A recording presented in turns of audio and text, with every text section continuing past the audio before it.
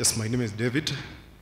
Here to discuss a paper I've been working on around monetary policy, transmission channel, a case study of banking industry in Kenya.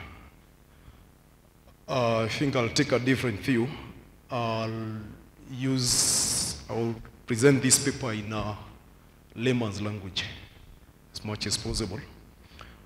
What this paper is trying to look at is, I'm trying to look at the evolution in the monetary policy. That is how the monetary policy has been evolving over time, and how commercial banks have been responding to the changes or the evolution in the monetary policy. And by looking at how commercial banks have been responding, looking at the risk-taking behavior of the commercial banks. So in a nutshell, what this paper is looking at is being motivated by the current tightening in the policy rate. And we are looking at how does this tightening in the policy rate affect the way banks respond in their lending behavior. And in doing so, the paper goes ahead and looks at, does the commercial banks only react to the policy pronouncement? And if they do so, how do they leverage on their equity side and the liability side of their balance sheet so that they either avert the constraint which is caused by a policy tightening? So ideally there's a policy tightening. So how do the banks behave in terms of continuing their lending behavior? And that behavior, how is it reflected on the equity side of the commercial bank and the liability side? So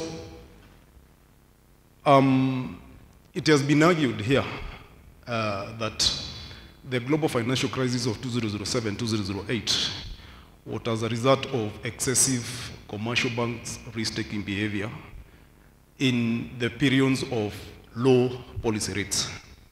And therefore, since then, the monetary economists or the macroeconomists as well, there have been much a lot of debate about how changes in the monetary policy is affecting the risk-taking behavior by the banking industry, and to a larger extent, the health of the financial sector at large. And therefore, there's a lot of growing literature.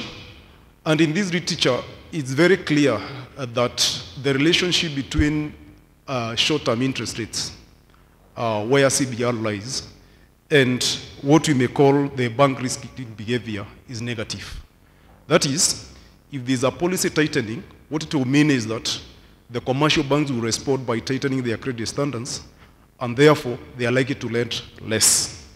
But the question is, this relationship, is it always guaranteed? And if it is guaranteed, for how long does it last? So the scenario at hand here is, if you look at what happened after COVID, the economies globally were grappling in the issue of slowed economic growth. And therefore, the central banks opted to do what you call the quantitative easing so that you could spur private sector credit. But on the other side of the government were doing what you may call the expansionary fiscal policy or fiscal stimulus programs. And nobody had an issue by then because globally the economies were trying to spur up economic growth post-COVID. But then this was fueling inflation slowly by slowly. Then came, as you can see, is that around 2020, IMF is actually noting that 27 central banks, 10 of them being African, 8 being Latin American, and 9 being Asian, actually they resorted to what we may call the APP, that is the government assets purchase programs, in a way of trying to spur up the economic growth. But then, when COVID ended, or towards the 2021, there was an issue now with geopolitical environment and the shocks in the supply side. And the inflation which was being created by quantitative easing and expansionary fiscal stimulus program was actually now more evident. And therefore, banks ended up, central banks ended up resorting into what you may call tightening of the policy rate. But now, if you look at some few months ago, it's like anchoring of inflation globally was actually being achieved by the commercial by the central banks. But then we have some developing risks, one of them being, of course, the surge in the oil prices. And of course, you've heard the issue of now Russia pronouncing that it will not be selling diesel to countries which are outside the BRICS. Then there's the issue of still the geopolitical shocks because of, again, the war in Ukraine and Russia and other developments in the Middle East. And then also there's the issue of the increasing burden. So the question is, we thought that the central banks had already managed to anchor the inflation at the moment. But you have these crises which are coming up or new developments. So the question is, what is the way forward for the monetary policy? And that is the question that we are seeking to achieve here. But very quickly, I'll say that what is motivating this study with the stylist fact is that, one, we are saying that when you have monetary policy developments, especially on the expansion of monetary policy, what will happen is that an accommodative monetary policy may result to banks growing their balance sheet, of course, by lending more with collateralized borrowing. And therefore, in this case, the banks are trying to manage their leverage levels. But then, when you look at the transmission channel, whenever you have a monetary policy pronouncement, when you look at the transmission channel, there are two pass-through effects here we can look at. One is that a high policy rate will lead to higher lending rate, of course, through tightening of the credit standards. But then, the second one is what we may call the classical risk shifting effect, which is associated with the higher cost of liability. And this classical shifting effect is actually what this study is going to look at. And I'll be explaining shortly the reason as to why. So in the stylist facts here, I've already mentioned the first one. We expect a negative relationship between the policy, the short-term interest rate and the risk-taking behavior. But secondly, when you look at the channels of monetary policy transmission, here we can identify two which are largely discussed in the literature. And one is what we may call the bank lending channel, which is proposed by Bernanke. The bank channel, lending channel is very simple, is that you tighten the monetary policy, that will have an effect on the bank reserves, and that reduces the deposits. And at the end of the day, it leads to reduction in the lending. And then you have the second one, which is the risk-taking channel, which is more of an indirect. And how this works is that you tighten the rate, then it makes the risky assets less attractive. And therefore, you reduce collaterals, you reduce the values of the collateral, the assets which are being used by the borrower. So, but what we can say is that another fact is that whenever a bank is faced with, banking industry is faced with a tightening of policy rate, is that equity tends to be cheaper as compared to borrowed funds, if you are looking at the two in making the decision for lending. Very quickly, you look at how the monetary policy has evolved in the country, and you can see in this graph, what happens is that the first spike, of course, happened when we were in the sharing reaching over 100 mark. So, and then you can see that is managed, but the focus of this study is at the period I've mentioned, that is in 2020. You can see during the COVID time, there was a pause. That rate was actually at a fairly stable and remained unchanged for a while. But then post-COVID, you can see the spike happening. And today, I think we are around at 10.5%. So the research problem here, I'll not dwell much on this, but the research problem is what I've been mentioning. Here we have two channels. One is the bank lending channel. And what you're saying that this channel is a more of a direct channel. Because you tighten the policy rate, it affects the reserves, it affects the deposits, the lending goes down. But the risk-taking channel, it is more of an implicit channel because it comes through the assets and the collateral value. And then it has an effect on the equity, the bank equity side and the liability side. So we are asking ourselves, what happens when the policy rate changes in the event of the bank risk-taking behavior or the risk appetite, and how is this appetite influenced by two things? One is the bank equity, which we are measuring by Tier 1 ratio, and secondly is what we may call the bank liability side, which is the non-interest bearing deposits. So quickly, those are the two objectives. So one, we try to look at the effect of the policy tightening on the bank risk behavior through the bank equity side. And then the second one is to determine the effect of the policy tightening on the bank risk-taking behavior through the non-interest bearing deposits. And on the methodology, I don't dwell much on this, using panel data. And here we are opting a model called panel factor to regressive model, so I'll not dwell much on that. But what is happening here is that I'll move to this slide here. So on the bank risk, we are using two measures. One is the loss on loan provisions, which is the LLP. And we are also using the Z-score, which is, of course, computed from a return on assets of a bank together with the ratio of equity to assets.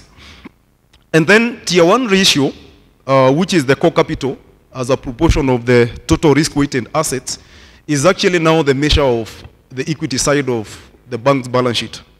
Then we have the bank's balance sheet on the side of the liability. We are using the non-interest bearing deposits.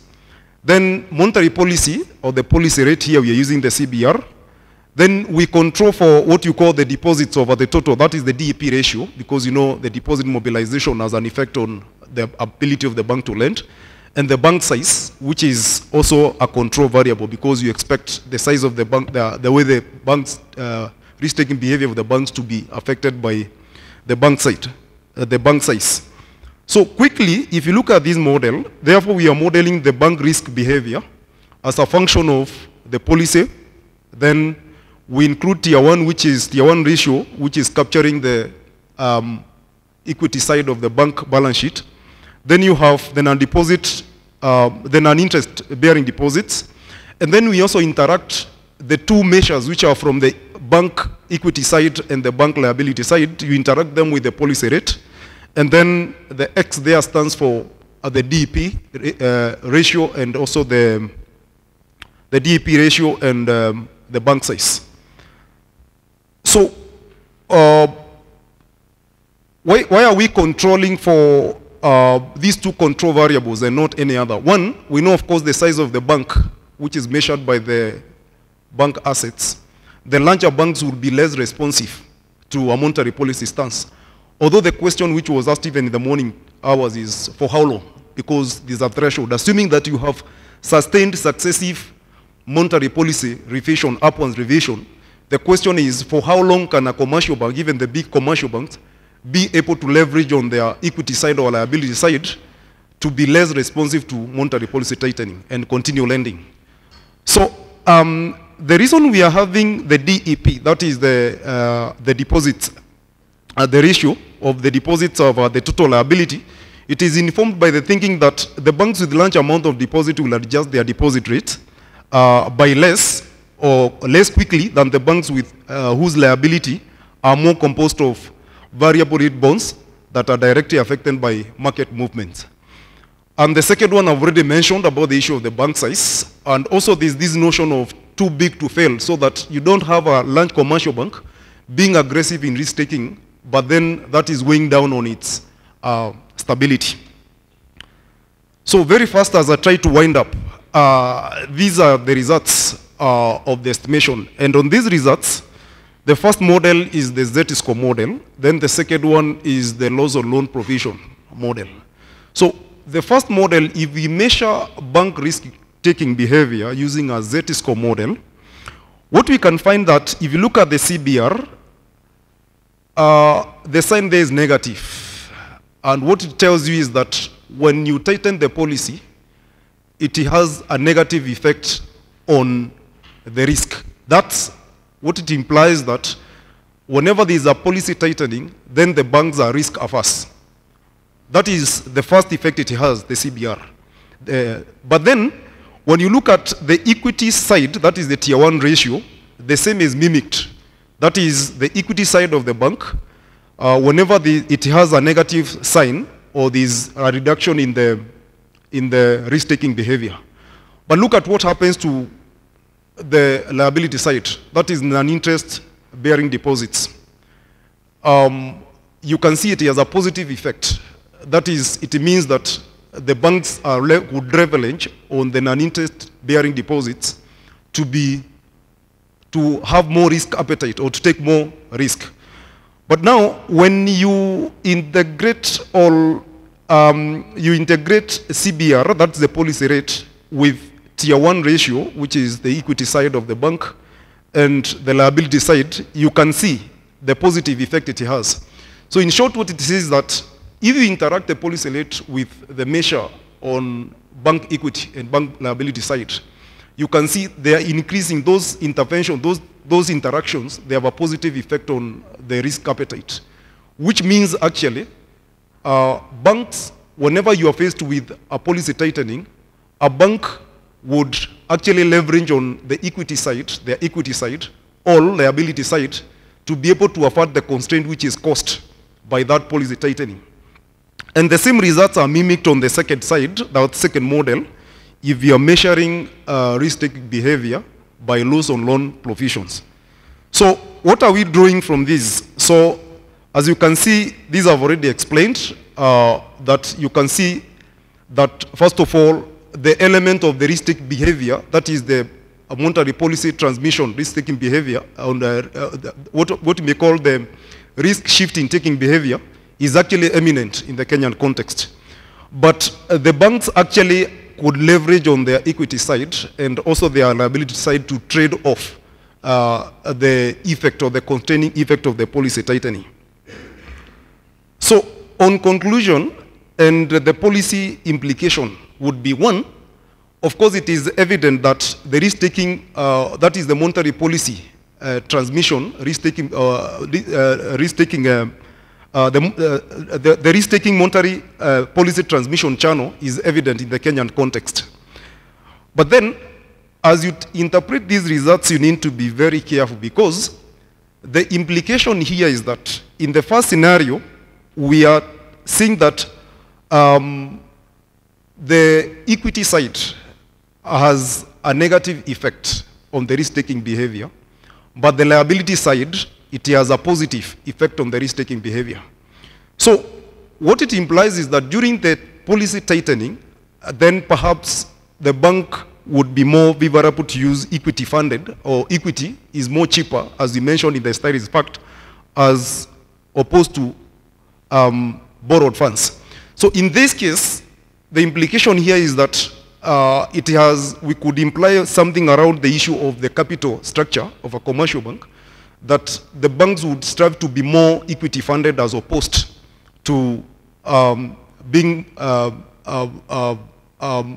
debt funded, if the issue of trying to afford the constraints caused by the monetary policy tightening is something to go by. And secondly is the liability side. You are seeing the issue of the non-interest bearing deposits. The banks are actually leveraging on the non-interest bearing deposits to be able to lend or to uptake more risk even in the event of policy tightening. So again, this talks to the issue about the issue of the banks leveraging on the there's the need for banks to be more proactive in deposit mobilization.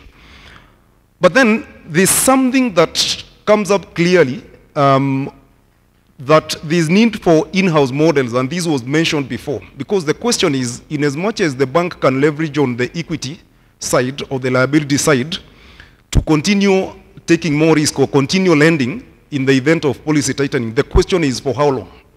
And this is all about the issue of what may inspire what we may call innovations, because the idea here is that, and as Tiriongo mentioned, it is not necessary that whenever there is a policy tightening, the banks will respond uniformly and within a shorter period of time. Because what it happens is that there is a change in the policy that will first of all affect the short-term interests, which is then refilled to the end consumer through the interest rate.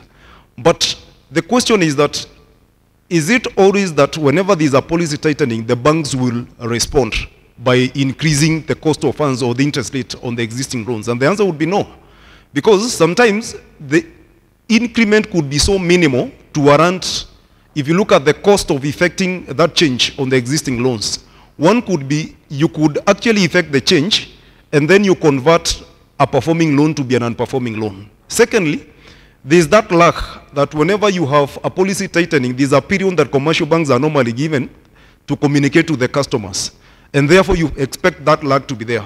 So that's why we are talking about the issue of the bullet number 3. There's need to have in-house models by commercial banks so that in as much as you are leveraging on the equity levels or liability levels to continue taking more risk or lending in the period of policy tightening, you need to have those in-house models whereby you are able to project for how long can you take this risk-taking behavior in the interest of, okay, based on the progression in the policy tightening. That way, it will have two effects. One, you'll be able to afford what you may call unhealthy balance sheet in terms of, or unhealthy financial status, which could have a negative bearing on your stability. And then the last one is about the issue of the financial sector stability, which was again mentioned by Jared. And here we are mentioning about the issue of need for a robust bank level stress testing. Because if you're going to have progressive monetary policy tightening and banks continue leveraging on their equity side or liability side to afford the constraint which is caused by the policy tightening, the question is, how sure are we about the aspect of financial stability at the bank level? So there's need to have that robustness. And this one could be informed by, especially where you have, in this case, I'm proposing where you have successive policy tightening for a longer period of time. Because the fact is that the longer the tightening continues, and assuming the banks continue utilizing their equity levels and the liability side to lend more, then it has a threshold. But the question is, what would be that threshold? But that threshold could be informed if individual banks would have in-house models, which are the point I'm capturing in point 3. And I think I'll end my discussion at that point. Thank you.